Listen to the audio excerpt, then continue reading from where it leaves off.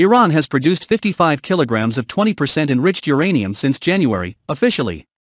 Iran produced 55 kilograms of enriched uranium of up to 20%, the level at which it was highly enriched, showing output faster than 10 kilograms a month required by the Iranian law that created the process in January, Iranian Right said on Wednesday. Disclosure comes a day after Tehran and Washington held constructive indirect talks in Vienna on Tuesday to seek to restore the 2015 nuclear deal between Iran and world powers. Iran's tough-line parliament last year passed a law that forced the government to harden its nuclear stance, in part in response to former President Donald Trump's withdrawal from the nuclear deal in 2018. Trump's withdrawal has caused Iran to gradually pass the treaty limits on its nuclear program, designed to make developing an atomic bomb more difficult, an ambition that Tehran denies. The law requires Iran to begin enriching 20% and provides that at least 120 kilograms, 265 pounds, of uranium so refined is produced each year, or 10 kilograms a month. Atomic Energy Organization spokesman Bahrouz Kamalvandi points out that Iran's production is already up to 40% faster.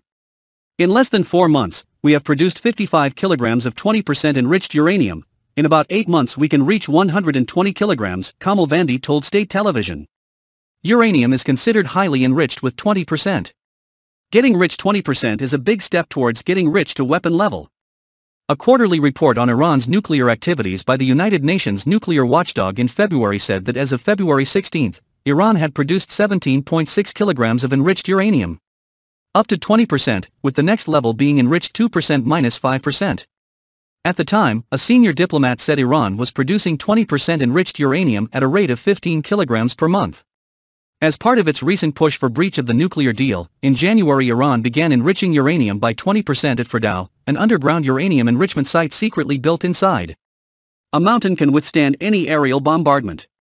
Under the agreement, Tehran was not allowed to enrich uranium at Fordow at all.